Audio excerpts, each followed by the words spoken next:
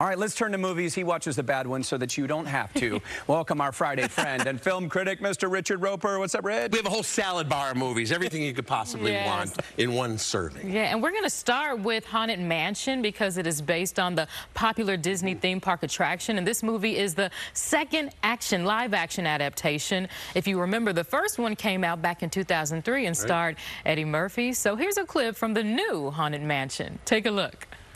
His eyes were doing that, and no eyelids. So they're into his skull, no eyelids. What about his nose? No nose. You never. No nose. Why would he have a nose?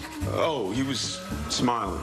The man who mugged you was smiling. But he didn't have lips. It was kind of like a perpetual smile of sorts. It's kind of like, yeah, like that. This kind of thing. Exactly, yeah. Okay. No lips, why not? Why would he have lips? Is this the man who mugged you? Wow. You just did that just now? This is amazing. You know what would be fun? See him with skin.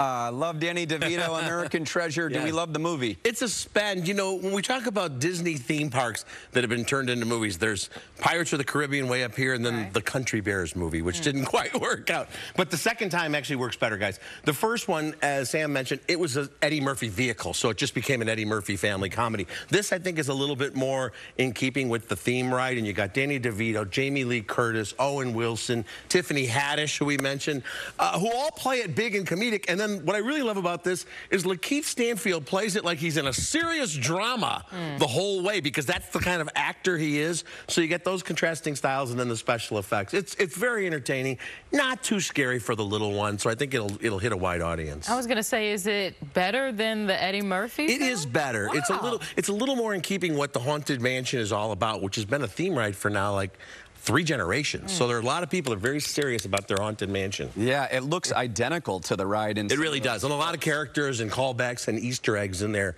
if you're a huge fan of the ride. But if you've never been on the ride, you can kind of figure out the plot. It's a mansion and it's haunted. Simple enough. Yeah. Man, boom, it's quick. Good title. Next up, Zach Galifianakis and Elizabeth Banks star in the Apple TV movie about the Beanie Baby phenomenon. And did you know it actually started here in the Chicagoland area? Take a look at Beanie Bubble. This has always been my company. Company we created together. Why do you have to be so dramatic? I mean, My salary's been reduced 75%. yeah, I'm just doing what's necessary. You know, running the real, actual business over here. Everything good that's happened to me is because of you guys. We are bonded forever. Have you considered poisoning him? Countless times. All right, so we had Barbie, and now we got Beanie Babies. It's the year of the corporate biopic. We had Air, we had Flamin' Hot about Cheetos, we had the Blackberry movie. This is a spend. It's a very fictionalized telling of the tale, but kind of essentially true. As you guys mentioned, Ty Warner is from here. They started off just selling in little shops like in Glenview and suburbs like that, and then it was like the NFT of the 90s. Beanie Babies became like worth tons of money. So it's kind of the classic rise and fall, because then they kind of overstepped their boundaries and tried to, you know, saturate the market. But it's very entertaining. Yeah, I've certainly had many Beanie Babies in my You better lifetime. see if you got a couple still around. Right, because they're worth a lot like of money on eBay, now. people looking for the platypus or something. Right, you know? I gotta call my mom and see if she can get to digging for some extra cash. We also have Twisted Metal. It's a new Peacock series starring Anthony Mackie.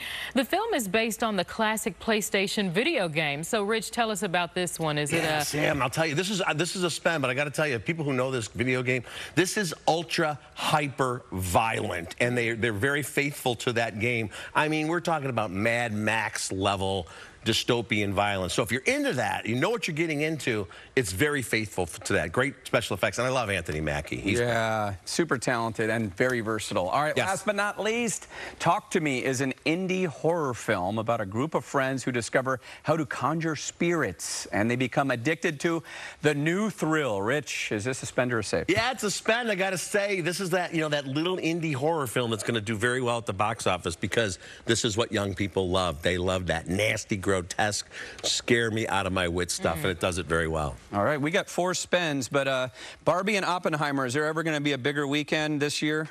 No.